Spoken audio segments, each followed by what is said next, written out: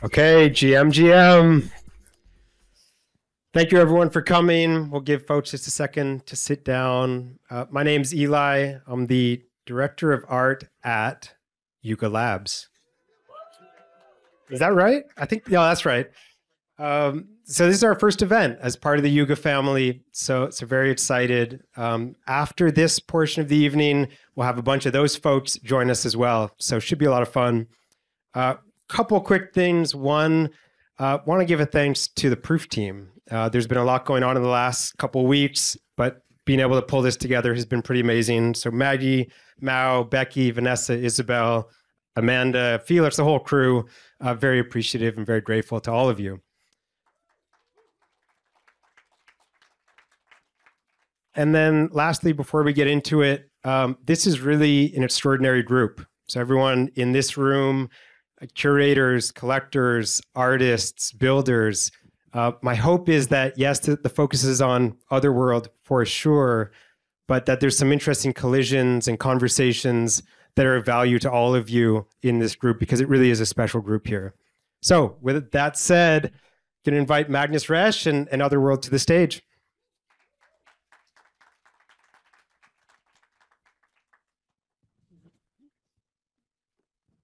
Welcome. How's it going? Doing well. This is going to be fun. So Magnus, I have not seen you in person for almost a year. The last time I think was at the Beeple event we did in New York. Is that right? That's right. Yes. That was a fun one. That was, wow. Did anyone go who was at the Beeple? A couple folks. I mean, that was just impressive. That's when I realized, okay, Proof is not only a great podcast and has a lot of money, but there's actually real content and they know how to host great events. From all the events that I attended in the art world, I think that was one that will always stick to me. Yeah, that was a fun one. And Magnus, I'm excited to have you here because you have this interesting purview on everything happening in the contemporary art world, not only on the NFT side, but really more broadly. So excited to have you here. And then, of course, Otherworld, we're here to celebrate your collection, Visions. And unlike Magnus, you're probably sick of me at this point because we talk basically every day and have been for almost 8 months. But really excited to have you and to get to celebrate this collection and dig in together. It's really going to be interesting, I think. Yeah, I'm really honored to be here. It's an amazing group of people. It's my first solo exhibition, so it's a very special moment for me. And yeah, just love to be here. Yeah. Okay. So let's dig in Otherworld. This collection, Visions. There's 12 pieces. I think most of you in the room got a chance to experience it in the other space over there. But this is what people are seeing now. This is not where it began. Many months ago, you and I started talking about the notion of doing something together. It had an entirely different form at that time. Talk about the evolution, where it started, and then ultimately how you got to this place. Yeah, so we first started talking around a physical exhibition was the kind of goal. And then I was working on some texture studies, which were very minimalistic, not much going on, but they had a lot of detail and like let's say the skin texture, the texture of cloth. They were very zoomed in and really different from my works.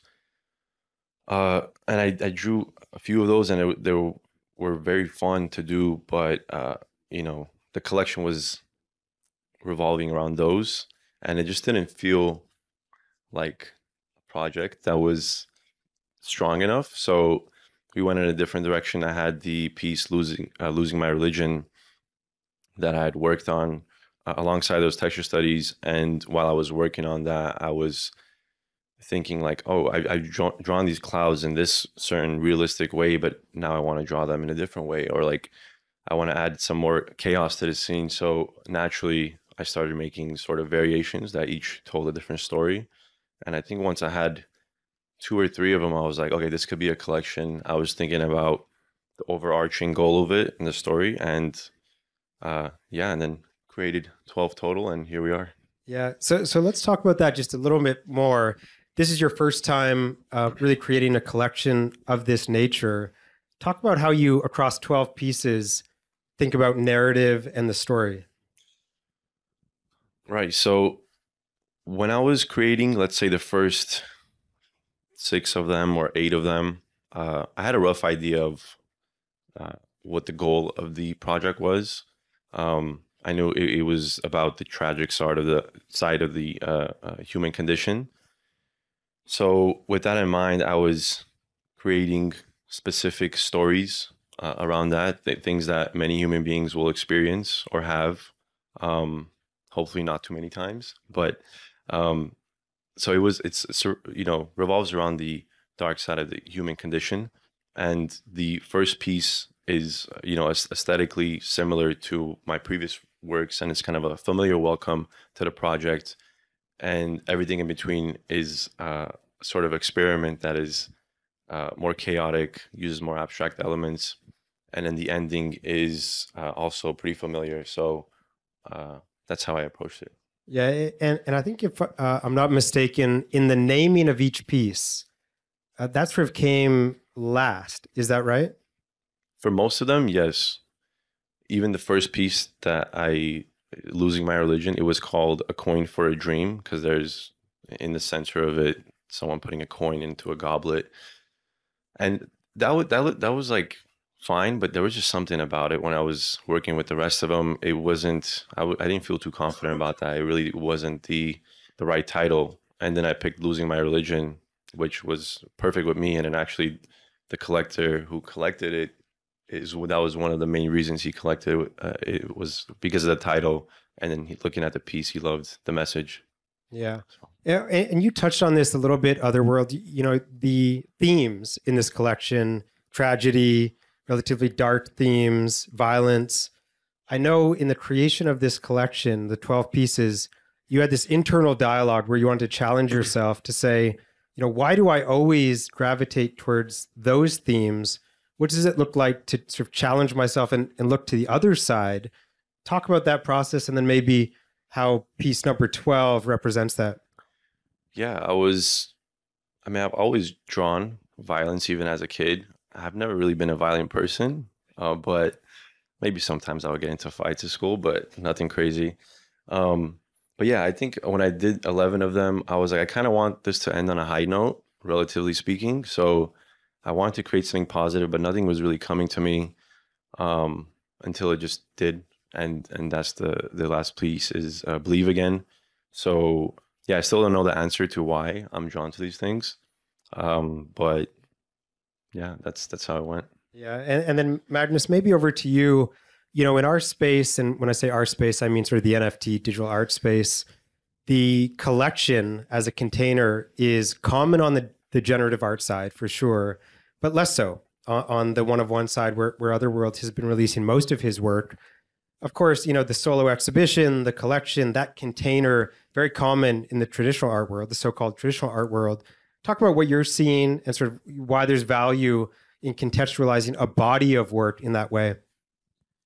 So how the traditional art world works is they're intermediaries, galleries, and they have on average 8 shows per year. So artists, and shows are assigned usually a year or 2 years in advance.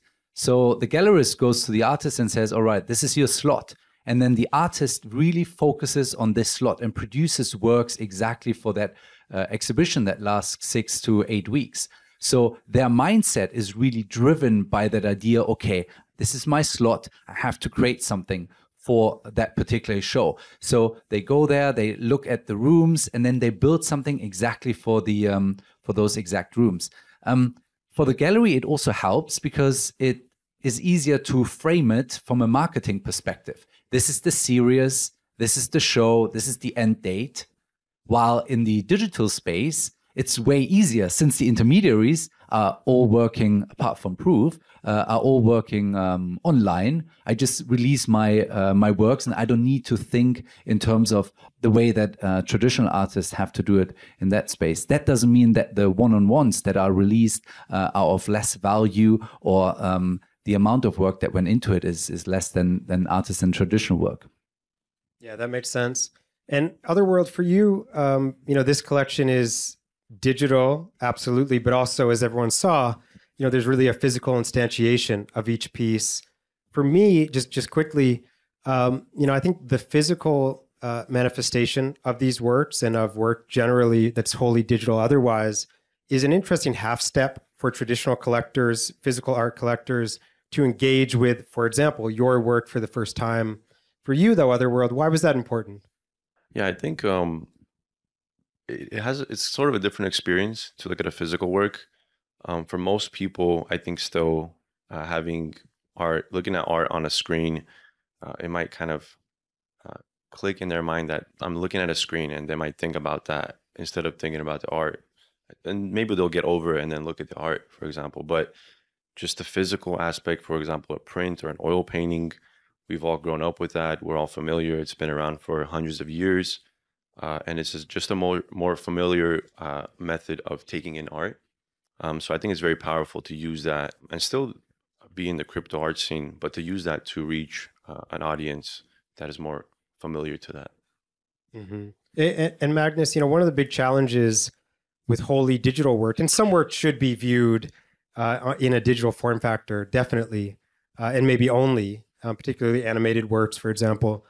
But the big challenge for work that can be viewed as a physical is that if it's digital only, it's really hard to live with, right? As a collector, you can get these different screens, but most are suboptimal. How do you think about that from the collector perspective? I thought the same, but then I visited Pablo Rodriguez Fraile last week in his house in Miami. And Pablo is a very active collector of digital art. And seeing how it was presented, the frames the frames really matter. Just having them on the TV screen, I think, is not enough. So having them in a really nice frame presents it's the same with traditional art, right? The frame matters. When you look at an Andreas Gursky, the photographer work, without the frame, it just doesn't look as good as with the frame. So in the digital art space, it's similar. And how Pablo has it in his house is traditional pieces, physical pieces next to digital ones in a nice frame. And that's when I realized, wow, we are just at the beginning. Yeah. I think he has some Beeple sculptures too, which is this whole other way of experiencing digital art as well. Yeah, and not yet Otherworld, but this hopefully will change. Yeah, very soon. Otherworld, Paul, the printer, is not here at the moment. He's joining us later. It's his birthday, which is wonderful. Yeah. And we'll celebrate that later. Talk about the process of working with Paul and working on the physicals. Paul is, he's been in the business, printing business for I think 40 years. He's a very funny character, super, I'll just leave it at that. Yeah. You guys will meet him today. It's just a lot. I was fortunate enough to live 10 minutes or 15 minutes to the print shop. So I was going multiple times a week to see multiple kind of updates to each piece. So I would go see the first print, didn't look good. I went back, changed some aspects of it just for the physical so I could kind of match the digital. One of the main things was the darks were too dark. So worked on that, but got the hang of it. And I think they came out well. Yeah, they look amazing. Okay, shifting gears a little bit, Magnus, I want to go over to you.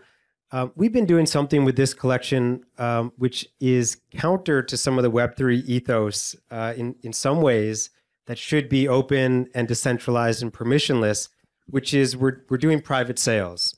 I saw it. Inquire for price. It feels like it feels like my world. Well, yeah. So, and the impetus for doing that, and we've done it with Summer Wagner's collection as well, and Summer's in the audience, is to really curate the collectors of these pieces and find real stewards of these pieces. But as I said, it does run counter to some of the core ethos of this space, or for some people. Talk about sort of curating collectors, how this is done in the traditional art world very often. This is one element. The other element, and I want to talk about this first, is what Proof is actually doing here. So before, the whole premises of Web3 was artist to collector. And intermediary is just the platform, OpenSea or whatever, right? Taking 2%. In the traditional art world, intermediaries are the gallerists, taking 50%. And now here comes Proof, working with a digital artist and saying, okay, so we have an existing collector base, but instead of putting up on our platform and taking a few percentage, we will actually promote the artist and organize a show and do all this. So you're taking on the role of an intermediary, but very helpful for the artist, nurturing the artist and promoting the artist. What galleries have traditionally been doing. But you're doing it in a more flexible way. So he is not stuck with you. He can partner, he can do his own stuff and so on. So I think this I told you, he's sick of me. Maybe that's why, right? So I believe this is the model of the future. Also something that will happen in the traditional art world, where gallerists will become more agents of artists rather than having this very fixed, almost contract-like relationship with artists. Magnus, do you think that's ultimately healthy? Because of course, if Otherworld and I, for example, have a contractual long-term obligation to each other, we have this vested interest over the long term in a very durable way. Is that flexibility ultimately a healthy thing? I think so too, because when you look at a gallery has on average 20 artists that they represent, but on average a gallery only has one employee, and that's the founder. So how can you manage the career of 20 artists? It just doesn't work. Think about how much work you put into organizing this event and promoting Otherworld and so on. It's a lot of work. So it just doesn't make sense to work with that many artists. And on the other hand, what you're doing is you leave artists the flexibility to also do other things and not be stuck with you. So that's why I think it's important, and it will be the future. Another thing, what you do, and you asked that about curating the collectors. Yes, that's something. Placing artworks is something that we all know from the traditional artwork. I want my works of the artists that I work with to go with top collectors. Why? Because provenance, as we call it, so the history, who owned that work, has a huge impact on the price point. For example, if Leo DiCaprio owned the work, the prices are higher, and you saw it right now with what's his name, the British singer. Anyway, he had his, who's that guy with the funny glasses? Elton John collection. Thank you, the Rocket Man. And his works that he sold from his collection usually sell higher than if it hadn't been with him. So placing them really makes sense. Yeah. And Otherworld, for you, I mean, this has been somewhat challenging, right? Because it requires being a bit more patient. I'm curious for your thoughts on sort of curating collectors. Yeah, collectors play a very big role in an artist's success. And I think there is, a set amount of collectors that they just like to collect work and they'll show it. But then there's another set of collectors that maybe take it a step further and they exhibit the works. For example, Kazomo from the Medici Group, whenever he collected one of my pieces in 2021, it was never talked about, but basically a year later he exhibited it along with his collection in like London, for example. He also exhibited his collection in New York Town Square, but mine couldn't be up because it was violent. But anyway, that's another story. But yeah, so I think the right collectors, the ones who really connect with the work, they matter. And it doesn't, a collector doesn't need to go overachieve with the piece. Like, I'll be happy to give it to a collector who, there's a significant meaning for him. But it's a healthy balance to have both types of collectors. Yeah. So Magnus, maybe I'll go back to you again. As you look ahead now for the future of NFTs, let's start there. What do you see? And let me caveat a little bit further with art NFTs. Yeah, with this audience, I probably get slaughtered if I say any. No, I believe, so digital art, when we look at this, has a very small percentage compared to, in terms of transaction value, compared to traditional paintings. So paintings is by far the number one medium, followed by photographs, and then followed by sculpture, and then digital art, performance art. So we talk about 92% is paintings. Photography is 6%. And think about this, photography has been around for 50 years, right? So it's really totally accepted. I believe digital art, seeing what we saw over there, making that bridge, what you're doing, bringing in existing collectors and establishing it amongst existing traditional institutions will be the way forward. The piece, Refik's piece at the MoMA had the highest visibility in the history of the MoMA. No other piece was seen more than that piece. So there we go. I believe this is the way forward. And there's another element to it. And that's why I really like what you're doing, Otherworld, combining physical pieces with digital pieces. I believe in the future, every painting that leaves the studio will be registered on the blockchain. Yeah. So whenever it's traded, the artists get royalties, and it also cuts out the intermediaries, because I don't need to pay 20% to Sotheby's on the buying and on the selling side, 40%, think about this, just for them to do the provenance research, which is super important, and they have to do it right now. But their job will also be much easier once the work is registered on the blockchain, because then I can sell it directly to a collector and don't require the intermediary anymore. Yeah. And Otherworld, for yourself, how do you think about sort of the future of your own practice, whether that's physical or digital? Yeah, I don't ever see myself, leaving the crypto art scene, but I do want to experiment in new mediums. And bigger projects that kind of go, that may be digital or may not be digital. They may be even fully physical. So that's where I'm trying to go. Yeah. But what's your goal? Like a long-term goal? Do you want to be in the MoMA, or do you want to have your own museum? That would be good to be in the MoMA for sure. Yeah, I've thought about opening my own sort of gallery at one point. Maybe that's not like the goal of myself. Like I want my art, that's a separate thing. But for my art, I just want to reach as many people as I can and tell the stories that I want to tell, and create just bigger and higher quality projects that reach new audiences each time. For example, a custom Porsche in my style that reaches a car collector market or something like that. And then working on physical works, I have the Garden of Earthly Delights by Hieronymus Bosch, which is my favorite painting, having a project that's based on that, sort of recreating that. And then there's going to be a physical aspect to it. So just bigger projects, trying to create the most high quality works that I can in the finite time that I have. Because there's like an infinite amount you could progress as an artist, but you don't have an infinite amount of time. Yeah. You're also doing your PhD. Yeah.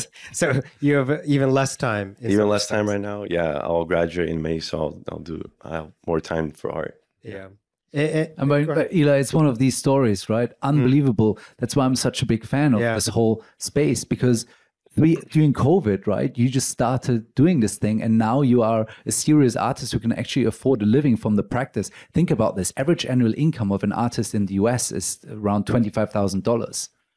Right. So that's why it's so hard to be an artist, and making it to this level that you are at is unbelievable. It's exceptional. Less than 1% of practicing artists ever get shown in a gallery setting, and scoring those prices that you have on top of having the opportunity to show it to a large audience is just a great achievement so far. And nobody will ever take this away from you. Yeah. Thank you. It's truly a blessing, and I do not take it for granted. I love that. That's a great place, I think, to open it up for questions. I think Maurizio maybe has a microphone somewhere. I would love to take any questions. Lynette? So you mentioned when you were doing the physical printing process that you were like, hey, some of these blacks are too dark, things like that. When you went through that process and you kind of said, okay, this is the artist proof that I want, what was the one piece out there where it clicked for you and you knew that you had everything kind of where you wanted it balance wise? And then just, I guess, more about that, that digital to physical experience, kind of seeing it in the space. Like, if you could tell a little bit more about that, because I just found it really interesting where you're like, the darks were too dark. And I just really want to kind of get in your brain. Yeah. I mean, for most pieces, I think I did multiple updates to them, except for, I believe, Tides of War. That one came out like perfect the first try, because there wasn't too much darks. But I really liked the last piece, Believe Again. That's why we printed it at a larger scale. It ends on that note. It's the only piece that does not have any violence in it. So I would say seeing that piece physically printed was a very profound experience. Yeah, Amanda. Hi, Otherworld. Just absolutely loved this entire series. Tides of War, you just mentioned that, is the one piece that really, really stands out. I love that it is the one that is, on this cream background. It just feels so strong to me. I was looking at it actually with Maggie, and she told me to look a little closer. There was like a little circle in the corner with the little characters. And then I started looking around, and I was like, there are so many of these characters in each one of these pieces. So can you tell us a little bit more about, some of the characters that are in the series? Yeah, so you have, I mean, it's based off of the Fiends, which are the hooded characters. They sort of resemble the dark side of humans. It's also a natural side, the way I look at it. But yeah, I like works that have a lot of detail and that you could appreciate it from, from different levels. So you could look at it from across the room and it could catch your eye, just the colors and the overall structure of it. Then you get closer to it, you see some of the details. And then some of the very fine details, you have to get really close, like the little red devils or white devils. Or I liked that, pieces to have that kind of, different dimensions to them. Any other questions? Let's see. Yeah. Thanks for the exhibition. It's really incredible. And Magnus, just a quick question, just from the collector's standpoint, coming from the traditional world, what are you starting to see among your, kind of friends and peers, whether they're gallerists or other collectors from the traditional side, in terms of their interest, appetite, education in the kind of digital space? Very little. So when you look at Art Basel, Miami, during the hype years 2021, I think I saw maybe 15 digital artworks amongst 5,000 works that were exhibited. Why is that? Because the existing artwork collectors are 65 on average. So that's not the typical group who's buying digital art. That's why the supply side, so galleries, are just not so actively reaching out to digital artists and giving them the opportunity show, simply because the demand is not interested in it yet. I believe the art market has a huge opportunity, increasing its size by bringing in exactly those people. What we saw during the hype of the NFT season, and I really call it the first season because there will be a lot more. What we saw is that people who've never collected art before suddenly started being interested in art. Maybe, yes, they were interested in investing in it. Average holding period of an NFT was 30 days. Average holding period for an artwork, physical artwork, is 30 years. Okay, so they were there to make some money, but some of them were actually interested in the art itself. So what we learned there is that there's a whole new group of people who are interested in buying art, and the traditional art market should be very open to convert these people because they need them. Yeah, Magnus, for me, I think when you describe that age demographic, it's such a huge opportunity, really, to speak to that audience more effectively. Okay, I think on that, we will wrap up. Thank you, everyone, so much for coming. Really an honor to have this group here. Thank you, Otherworld. Thank you, Magnus, so much. Thank you, everyone. Thank you for coming.